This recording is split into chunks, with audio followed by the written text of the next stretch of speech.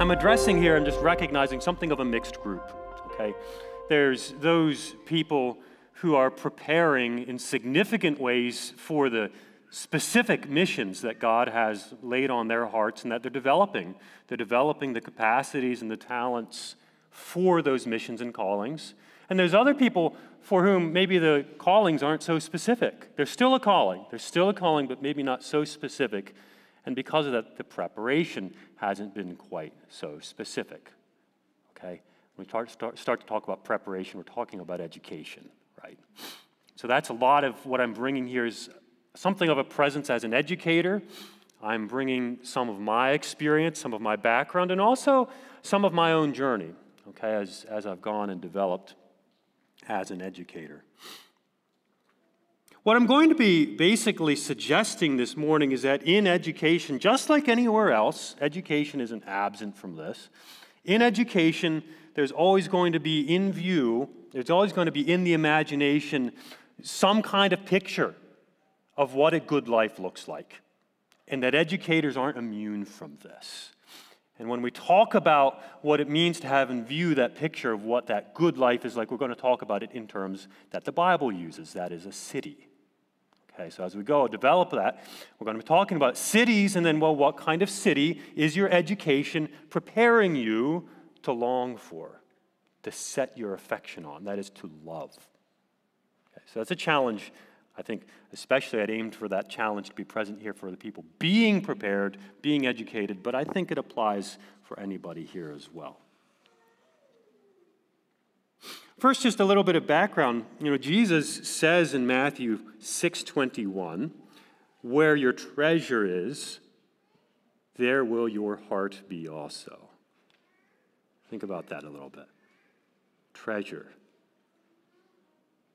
Treasure. Hoards of gold. That's a treasure. Mountains of silver, diamonds. People fight over treasures. Right? They fight over what they imagine is worthwhile. People go on expeditions to find and uncover treasure. And likewise, some of our best childhood memories, at least as I remember them, are enchanted by treasure. We thought we'd find treasure in this little stream that ran through our backyard. That's where you find treasures, right? By water. That's what we thought. But you notice the relationship that Jesus is making here. There's treasures, things that are seen as valuable, things we long for, things we're willing to put out big expenses of time and of energy for. There's treasure, and then there's hearts. And the connection here is the heart follows its treasure. The heart seeks its treasure. Our hearts move us toward our treasure. It might be safe to say our hearts are built on their treasure. They want it. They seek it. That's what treasure's about, remember? Treasures is seen as worthwhile, so our hearts want our treasure, and nothing is going to keep a heart from its treasure. It just will seek it. So the question becomes not, is there a treasure? It's, what's the treasure? A heart seeks its treasure. What's in the treasure chest? What's being seen as worthwhile? What's being treasured? What's being seen as worth committing to? What's being seen as worth sacrificing for? There's always a treasure. Because the reality is we all have a treasure. People who are preparing for ministry are not exempt from this. Neither are educators in their ivory towers. There's a treasure. There's always a treasure. And another way to say this is that we're always for something. Humans like us, we're always oriented towards something. We're always directed towards something. We're always in motion from one place to another place. We're not just static. We're always in motion. We're always looking for that treasure, and we're always moving toward it. We're always identifying obstacles to it and removing those obstacles, and we're always trying to build bridges toward what we see as valuable, toward what we're treasuring. That's just who we are. And the ancients, they had a way of talking about this that we kind of lost touch with in the modern era especially. And I'll just give you the shorthand here. They use the word telos to describe this. We're always oriented as humans towards some telos. We always have an end in mind. We always have a goal. We always have in view a good city. And we're always moving toward that. That's just who we are as humans. Augustine, he suggests this in his Confessions. He says, "My weight is my love. Wherever I am carried, my love is carrying me." Always got in mind some view of what we think is going to bring us happiness. And it's not so trivial as to say it just kind of guides us. We love it. We love our treasure. So as important as preparation might be, as important as thinking is, and I enjoy the life of thinking, I enjoy the academy, the ivory tower, I do enjoy those things. But I found in my experience that it's really, really important, both in the academy, but maybe especially as a pastor.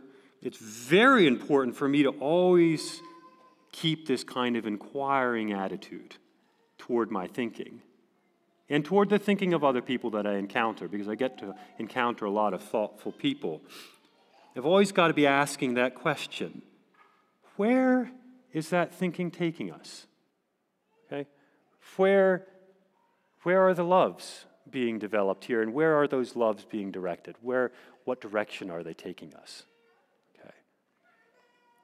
What are we moving toward? What are we treasuring?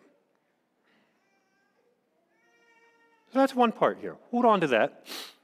Our loves, our treasures. The heart will seek its treasure. It will love it. I want to introduce something else here. Cities. In cities, and here I'm just going to pick up this theme biblically of doing a little bit of, call it biblical theology. I get very excited about this. When cities are first introduced in the Bible, they tend to be portrayed as bad when they're first introduced. They're a human response. In Genesis, they're a human response of self-assertiveness and presumption. Okay? Humans, they come together and they structure their lives in a way that helps them to get ahead. There's Cain and his city in Genesis 4. It has a wall around it because Cain is afraid that anyone who finds him is going to kill him. And inside those walls, there's a culture of revenge and violence. Lamech, generations after Cain, he gives these words which describe the culture of that city. "If you wound me," I'm paraphrasing, "if you wound me, I'll kill you. If you sue me for $700, I'll countersue for $49,000. So you got to ask yourself, who are the heroes going to be in this city? What's prized? What's treasured? Who is going to get ahead? Does the city of Cain remind you of any other cities, either historically, perhaps of cities that you've encountered? And you're already feeling a city is a way of organizing yourself. It's a way of organizing your life. It's a way of cultivating loves and affections. And we move on in Genesis 10:8, we're introduced to Nimrod. He's a powerful warrior, and he's a hunter who founded Babel. And Babel isn't quite so interested in retaliation. Like Cain's city, very interested in defensiveness and retaliation. Wound me, I'll kill you. That's not the city of Babel quite so much. Babel is interested in honor. It's interested in accomplishment and recognition. So it's not very much of a surprise that right in the middle of the city of Babel, there is a tower which reaches toward the heavens so that the name of Babel will be on the lips of everyone. Their name will become great. What's being treasured here? Does it seem familiar to any cities that you've seen? Can you recognize the pattern? What are the loves? What's the treasure in that city? So in the treasures of each of these cities, and we can go ahead, there's more cities in Scripture. In each of these cities, though, there are commitments, there's practices, there's politics, there's ways of treasuring certain things, and there's ways of organizing and understanding human society, some of them deeply corrupt. But there's always a treasure. There's always a treasure. There's always in view some kind of thing that these people deem as being worthwhile and say, yes, that's what's worth committing to. That's worth loving. Okay. And Babylon especially becomes a shorthand way for God's people to describe a city that's organized around deliberate and unstoppable violence. And whatever is conquered by that violence is swept along into the empire. And it's tragic.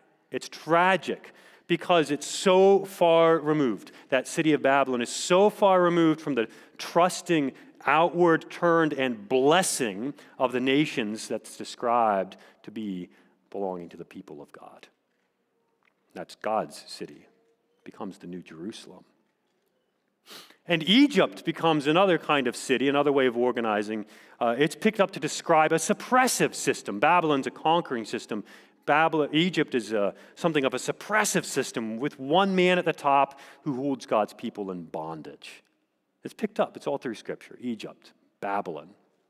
Assyria, especially in the Old Testament, becomes another kind of city. It becomes this ruthless and merciless, vicious city that doesn't really care about getting work out of people.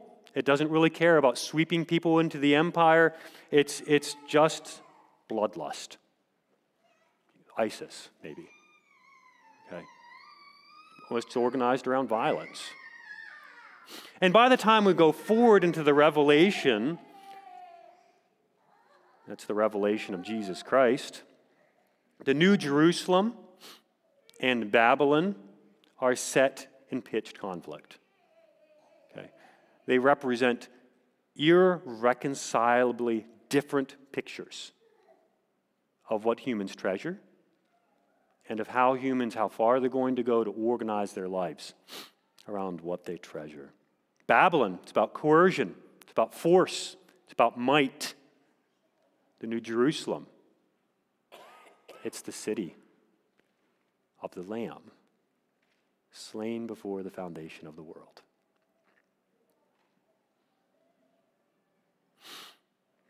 And I'm backing up just a little bit from there. You know, in Matthew 5, Jesus takes his followers onto a mountainside. He sits them down and he talks to them.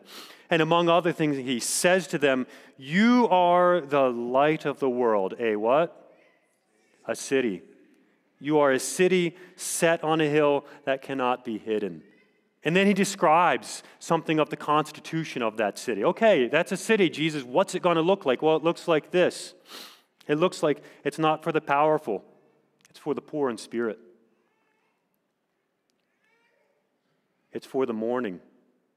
It's for the hungering and thirsting. It's for the meek, the merciful, the pure in heart, the peacemakers, the persecuted. These are the heroes of that city. What's in the treasure chest? What's being loved now? And we realize as we read on through our New Testaments that Jesus is not just teaching about the New Jerusalem, he's the king as well. And unlike King Cain, from Cain's city who retaliates, he defeats violence through death and through the power of God. Unlike the glory-seeking King Nimrod, he empties himself And he patiently allows God to glorify him when the time is right, after his death. He is King Jesus. And he's building a city which treasures the trust of God. It blesses the nations. And there's a king here who liberates and frees people from bondage, which binds up the brokenhearted and heals the sick. And yes, the people in this city, they join Christ, not just in his victory, but also in his sufferings too. When Jesus tells us in Matthew 6:33 to seek first the kingdom of God, part of what he's saying is you're going to have to want that. You're going to have to love his kingdom. You're going to have to desire it, even more than these other cities. And not surprisingly then, in the Revelation again, when the new Jerusalem descends from heaven to earth, remember that picture? She comes how? Like a bunch of ideas. Like a constitution. No, she comes like a bride, adorned for her husband. She's the loved one. She's the desired one, the cherished one. Okay.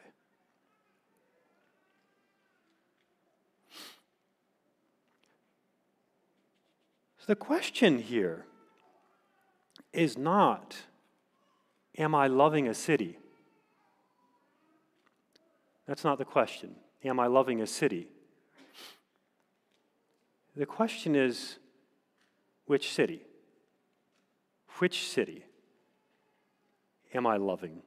Which city am I investing in? Which city am I longing for? Which city am I committing to and offering my best energies to?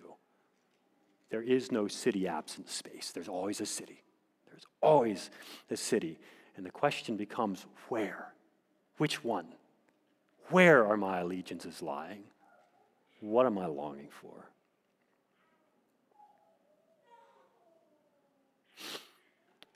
And I'll just insert here from that perspective.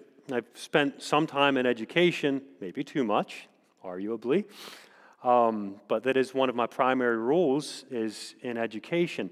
And I'm just going to insert here quickly a little plug before we move on. There is these days a lot of soul searching in Christian higher education. There's a lot of soul searching in education in general, college and university especially. And there is a sense, not among everybody, but there is a sense that I've gathered that that Christian educators fear that we've taken too many cues as educators. We've taken too many cues, too much inspiration, and modeled too much after our secular counterparts. And the result is an education which sometimes can have this kind of veneer of Christianity directed at the head, right? With a whole lot of loves which are being shaped by other cities. A lot of affections that are being shaped by other cities. And then, well, if you just address the head, you're going to be okay. So I have a few books here, and I don't know, just to keep you all involved, I wonder if we can't just start passing these around. These have been significant for me. There's a lot of others. Here's two that talk about some of the shaping power of habit and culture. Thank you, Bryant. And then this one, Learning to Love, very recent one, that as students would come to Faith Builders, some of them are interested in going on for further education after they're with us. And we've been looking for a book for them, for those that are interested in pursuing university or college education especially, one that just can quickly get them engaged with some of what they're going to face. Learning to Love has been really helpful there. So I'm borrowing from some of how he talks about higher education there. So credit there to Sossler for talking about education as always directing us towards some city, okay? And those can go around. Please don't lose track of them entirely. Okay, so two things. Remember, so far, You love a treasure. There's always a treasure. And to make that connection, there's always being cultivated some kind of picture of a city that's worth loving. There's a treasure, there's a city. And that's a significant part of what our lives mean. We're moving towards some vision of what that treasure is going to attach itself to. What kind of city is deemed worth loving? And I'm going to suggest to us here, well, it's more than a suggestion, I just think it's true, that education always is cultivating some view of some city. And I'll be offering here 3 cities which tend to be, these days, emphasized, 3 cities in higher education. And I'll describe those for a little bit. I'll offer some comments on it. And then we'll spend a little bit of time, as time remains, to talk about an education for the kingdom of God, for the New Jerusalem, that is. So, first, 3 cities. And you'll find these in different mixtures. I think some colleges or universities tend toward one or the other, but they're always here. They're always here, and they're not all bad, okay? The first is the city of thinkers. The city of thinkers. It's like Charles Dickens paints for us in his book. I'm missing which one it is, but he gives us a picture of Professor Thomas Gradgrind. And Gradgrind is a stickler for the facts. Facts, he says, are alone what is wanted in life. And when Gradgrind calls on a new student, Sissy Jupe, to tell the class about herself, Sissy manages to reveal, among stuttering, that her father is a horse trainer. And that profession is well beneath Gradgrind. So he demands of Sissy to tell the class what a horse is. And she responds, but not to the satisfaction of Gradgrind, who likes the facts. So he scolds her for not providing any facts about horses before turning to another student who provides the correct answer. In Gradgrind's mind, quadruped, gramnimonious, graminivorous, 40 teeth, namely 24 grinders, 4 eye teeth, and 12 incisors, and he goes on. He gives us the textbook definition. And the irony here is, of course, that Sissy knew more. Sissy knew more about horses than anybody else in the class, let alone Gradgrind. Now, Gradgrind and his way of looking at the world, his outlook, his city, is a great example of this kind of enlightenment outlook. In this outlook, humans, this is what's important in the city of thinkers, humans have finally gotten rid of the authority of a king or a church, and we get to rebuild our lives on reason and observation. Just the facts. Okay? And the cry emerges from this city, think for yourself. Look around you at the world and think for yourself. What we need to do is put on our big boy pants and our big girl dresses and grow up. Leave behind your authorities, the guides of your past. Observe, reason, think. Your mind will save you, and science will guide you. If you can't see it, taste it, touch it, smell it, or measure it, then it cannot be certain. And if it's anything Gradgrind can't stand, it's a lack of certainty. So how would you see this working out in education? I would suggest this. In education, this tends to work out as seeing us human beings, as seeing a student as basically an enormous head. absent a body, you package content up and ignore the many other ways that we're being formed. Okay? It's mostly just about the passing on of a body of information. And also you're going to see, after a while, this kind of posture of looking out at the world and thinking that whatever can't be known by science is unknowable, or maybe not even worth knowing at all, or perhaps it doesn't even exist, because there's two basic things in the world. There's science, and then there's fairy tales. Right? You might be in the city of thinkers if you're hearing things like that. It also tends to ignore other forms of knowing, which people like Sissy had. And these forms of knowing, if you ask what a horse is, I'm going to trust Sissy, not Gradgrind, right? Because Gradgrind really doesn't know what a horse is, does he? So there's going to be a big blind spot. If you're in the city of thinkers, there's going to be a big blind spot about the kind of education which happens constantly outside the classroom. There's education, folks, happening in the frat house. There's education happening in the cafeteria. There's education happening when you've got a smorgasbord of 186 different courses to choose from. And 13 of them are about comparative religion. I'm making that up, but that's educating too. There's education happening in Frosh Week. Okay? But they won't really talk about that if you're in the city of thinkers. But I think here that the solution, the right response to the city of thinkers, is to stop thinking. You hear me suggesting that? No, I don't think that's the solution. The goal isn't just to chuck thinking out and to talk only about, love, or to talk only about emotions or something like that.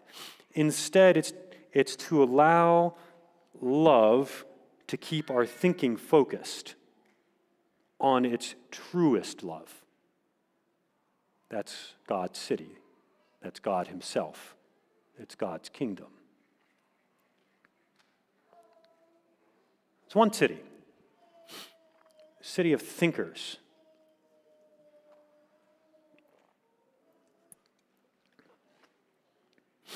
Here's another one, and this one might be more relatable, and perhaps to us. This is where I started off in education. It's education for the city of workers. A city of workers. Sometimes we talk about tiger parents. At least my wife and I do sometimes.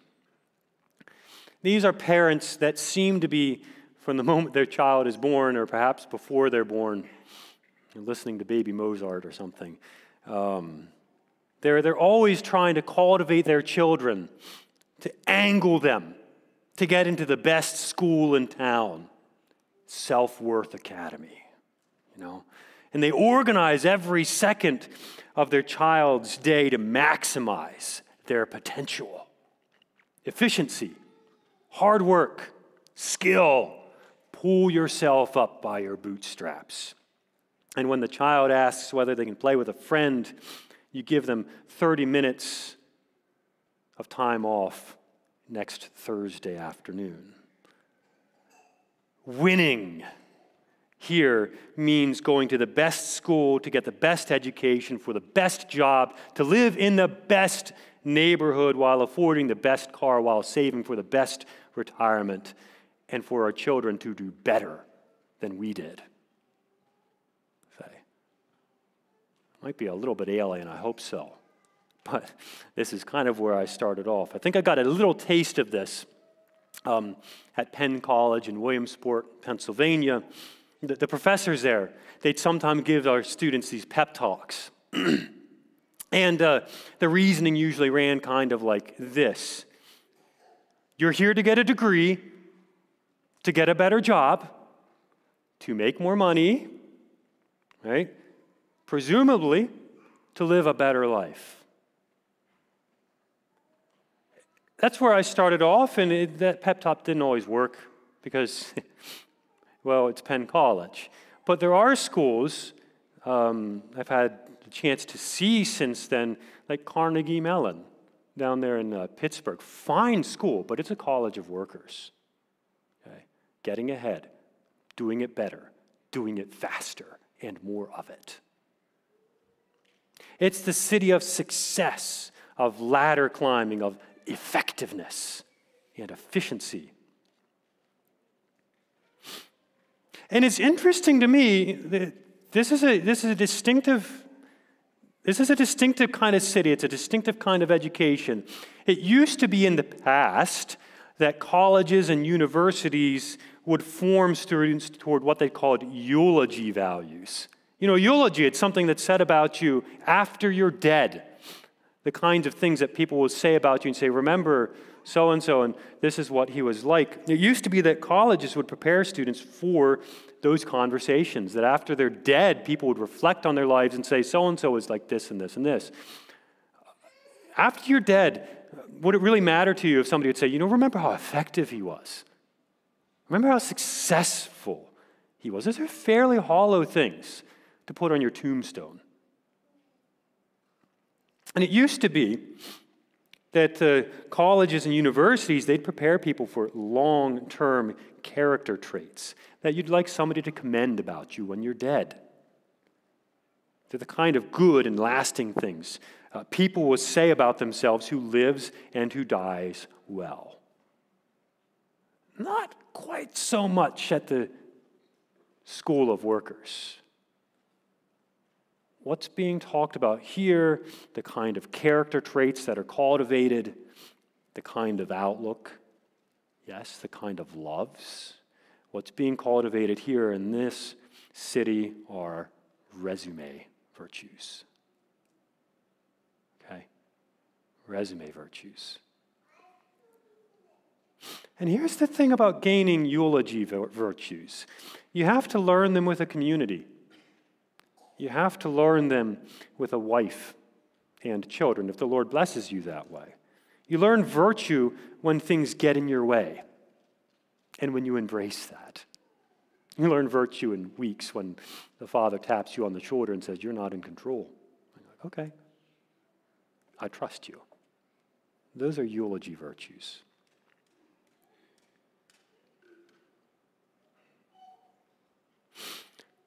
So in the city of workers, you're going to find emphasized here less and less of an emphasis on the eulogy virtues and more of an emphasis on what makes you marketable. Okay. What matters most here is what works. More pointedly, what matters here is what pays. And this drive in the College of Workers has penetrated deeply into most colleges and universities. It's driven many of them to the point of crisis. They explore what their consumers, that is students and parents, want. And then they provide what their consumers want. Education, kind of. Water parks, yes. Ski slopes, hot tubs, and movie theaters. Let's take the hot tubs and combine them with movie theaters. I'm not kidding. Okay. And you wouldn't be surprised that this has put a real bind on a lot of the schools that have really bought deeply into this. As they've continued to try to make themselves more and more marketable by building bigger theaters with hot tubs, the market has diminished. There's been fewer and fewer students. That's a difficult spot to be in. You've got a huge debt load now, and you've got a theater, and there's less people to sit in it. Okay? That's going to put you in a bind. College tuition becomes, in the city of workers, payment for a diploma that you buy. And it's a down payment on increased income you'll earn later. If you want to follow this a little bit more deeply, Jeffrey Bilbro, he's an author and teacher down at Grove City College near us.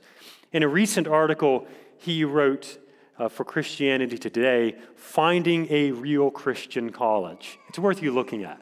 Finding a Real Christian College. He points out a problem. He says that theologically conservative colleges are no more likely to invite students into rigorous intellectual and moral formation than are theologically progressive colleges. Okay? It's a big claim.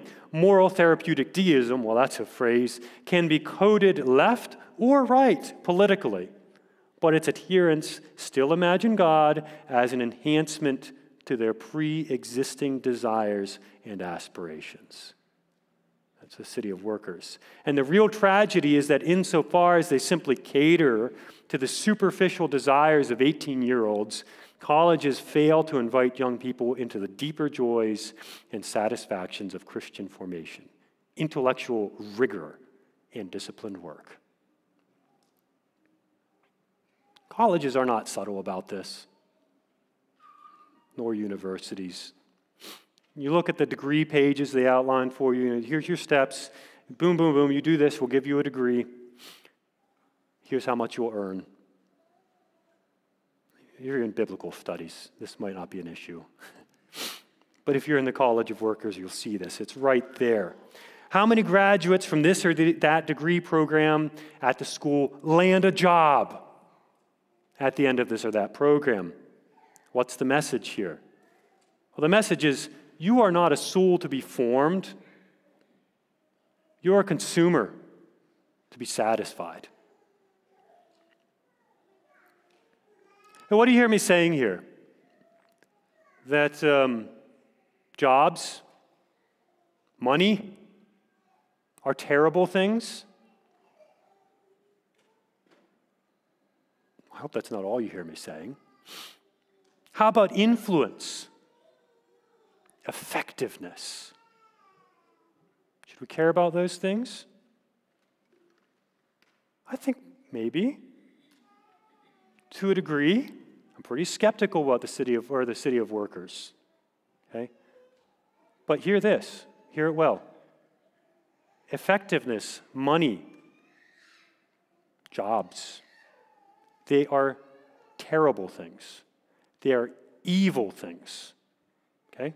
I'm not mincing words. They're evil things when they're taken to be absolute goods, when they're taken to be treasures, apart from other treasures. They become evil. And to think about, for myself, orienting an entire school, an entire college around effectiveness and money, that's evil. I'm not in the city of God anymore. Okay? A third city. We keep going. This one is the one that's taken over many schools that used to care a lot about formation. I'll call it this. It's the city of expressive individuals. Okay? Expressive individuals. You do you. Find yourself. Just be yourself. Express yourself. Follow your heart. Be authentic. Live your truth. What do these have in common? What's the treasure? Well, I think the treasure here runs like this. There is in each of us, you and especially myself, there is in each of us an original way of being a human being. And to live a full and good and happy life, we have to discover who that person is and paint it on the open canvas of our lives. Okay? This isn't the point of the talk, but there's a long history of why we got to this place where the expressive individual is held up on such a pedestal. Suffice it to say here that since the Reformation, these old sources of authority like the church, tradition, kings, queens, scripture, they were all torn down. New sources of authority were raised up, And when these sources of authority kind of failed to work out the way they hoped they would and all came crashing down, the only authority many schools, many educations appeal to now is the individual. Okay? These true expressive selves who show up on their campuses every fall to find out who they really are and then to express that. It seems to me that schools and students, if you rewind 200 years plus, one thing they agreed on was that to discover yourself, you have to be willing to step outside of yourself. Or in our language, you've got to get over yourself. Right? You have to arrange yourself around truth that's outside of yourself. And the school is there to help you do that. Things have shifted. Now it seems that the only truth is what yields the most exciting challenge or the most feeling. I think the poet Walt Whitman captures this well. He says, for many people living as expressive individuals, what they're really looking for, what they're really treasuring, is a life rich in experience, open to all kinds of people, luxuriating in the sensual as well as the intellectual, above all, a life of strong feeling. Right? What's this school like? What's this city like? Well, I think this will be familiar. Central here is going to be affirmation. Affirmation, you do you, after all. Who am I to tell you what to do with your life? You do you. I affirm that, as well as tools to shape and curate one's lifestyle of choice. The curriculum at a school like this will be like a giant smorgasbord. Just some things sitting out there for you to select from. And delivery of that curriculum is going to be impersonal, frictionless, and above all, easy. Another characteristic here is going to be where the validation of feelings is seen as the primary way to self-esteem. Do our feelings matter? Yes, our feelings matter. I'm not saying they don't matter. But if it becomes the primary way of being seen as the movement toward self-esteem, toward confidence, there's something of a reversal going on there. And I think also in this school, the school of expressive individuals, students are going to tend to be shielded from adversity. They're going to tend to be shielded from adverse situations in a rush to instead affirm their expressions. And academic challenges and personal weaknesses become kind of hard to discuss in a setting like this. Interesting to hear a few acquaintances at a local school near us, Allegheny, talk about some of the challenges they have just getting students to turn stuff in sometimes. Because whatever you do, you can't threaten.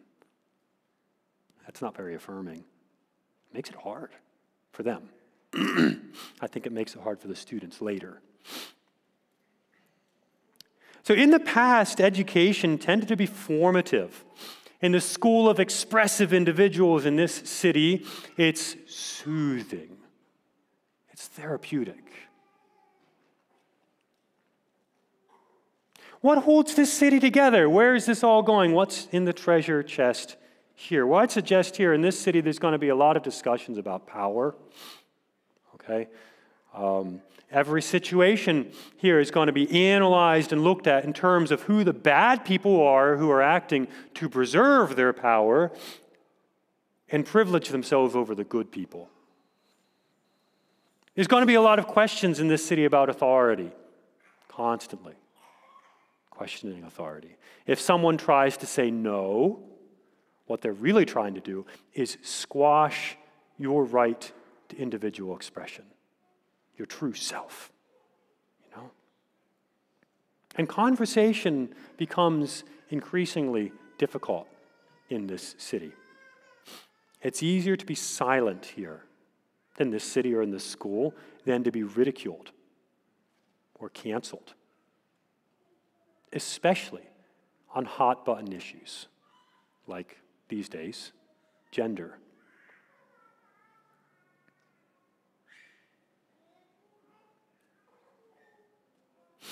So I find in the city of expression, it feels to me like this is a city that's in strong reaction.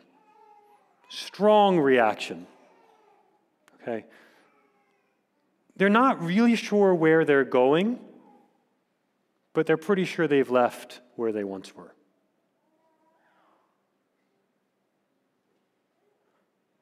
So I just asked the question. I outlined 3 cities. What cities have you been prepared for by your education? Think about that a moment. What cities have you been prepared for by your education?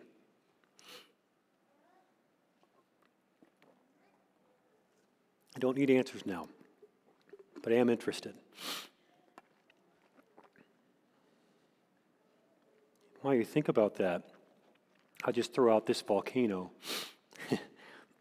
Students in the class that I teach ethics at Faith Builders, and by the way, I'm talking about my experience as an educator. I want to be sensitive and not self-promotional or something. That's what I'm here to talk about. I give them the option in ethics to read this book, Sex and the Unreal City, by Anthony Essel. And if you've ever heard of him or read of him, he's a conservative Catholic commentator, and he uses scathing sarcasm and wit and irony to identify what he thinks is the unreal city that's really promoted in today's culture. Sex and the Unreal City is the title of the book. Students have trouble appreciating this book because he's not kind. He's not nice. And he really doesn't care very much about the city of expressive individuals at all. Okay? So I'll just throw this around, Carlin, for what it's worth. Okay. I don't want to leave you with those 3 cities. Remember, there is another city. Remember, first, we are always treasuring something. Always treasuring something. We are always oriented towards some kind of city. Because we're treasuring something, we always have in view one vision or another of what a good city is. The question is not, am I loving a city? The question is, where do my loves lie? Where are my commitments? What city am I loving? If your education takes you through institutional learning, you're probably going to run into all 3 of these. And it may be, like the city of thinkers, it may be that perhaps that education, if it's really focused on thinking, is going to aim you toward the suburbs of the New Jerusalem. Perhaps for the city of workers. Expressive individuals? Whew. Where's that one at? But these cities, this kind of education, they become outright devilish. And I don't mean that lightly. They become outright devilish when they're seen as free-standing, when they're seen as goods in and of themselves, whether worker, expressive individual, or thinker.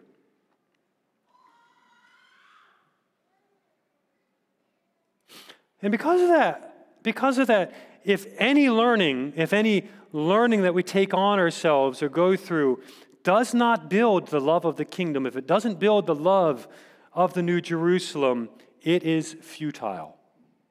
Okay? So we might be asking questions like this. As you go through, I want to leave you with this.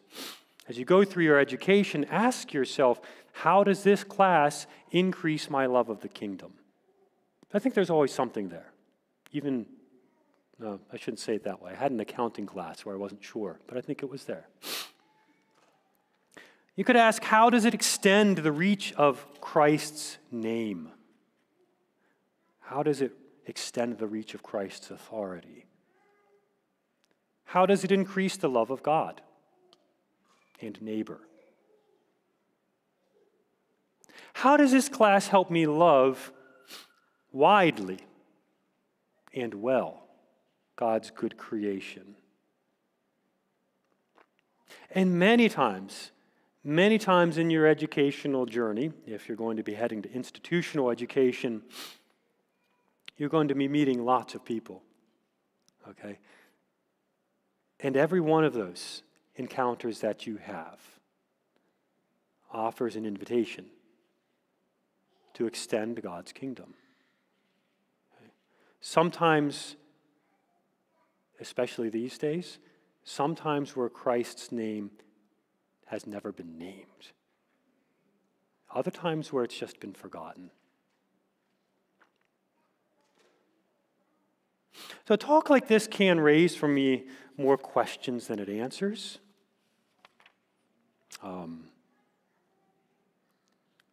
I'd at least offer you this. If you're looking for an education which it takes its primary cues as the city of God, the New Jerusalem, here's a few things to be looking for. I think that you'll be entering a worshiping community. Okay? You must enter a worship community. Not only about getting your thinking squared up, but also joining heart with heart to love. That's what worship does. You join heart with heart to love of the New Jerusalem and her King. That's what worship does. If you want a Christian education, you'd better be worshiping. Second thing, I think you'd better be looking for a practicing community. Okay? Thinking, yes. Acting, practicing, trying. Look for wisdom and activity, not only the thinking. In other words, don't let your thinking inappropriately outpace your action. And look for a school that cultivates action too, not just the thinking. Here's one. Look for a community that recognizes that they've been forgiven and who is willing to forgive. Okay. Frequently we educators do not love the kingdom as wholly as we ought to. We need to learn to be forgiven. We need to learn to forgive. Look for another thing, a submitted community. Okay. Legitimate authority comes through Christ, not through accreditation, not through really tight learning objectives, not through enrollment numbers. Authority comes through Christ. Look also, if you want a submitted community, look also for an authorized and an empowered community. Just remember, Christ in his work, he dragged sinful and death-dealing and dehumanizing powers out into the open. And he exposed them and showed them how weak they were in his resurrection. Christians enter and name and enlarge his victory. They do it in the name of Jesus. And the last one I'd suggest is this. If you're looking for all of these things, worshiping, practice, forgiving, authorized and empowered and also submitted, if you're looking for this kind of community, you're also going to be looking for this last thing. Look for a countercultural learning community too. Okay? The cult of thinking, the all-encompassing God of production and efficiency, the idolatry of the individual and the individual's right to expression. These are the loves of so many schools. These are the treasures.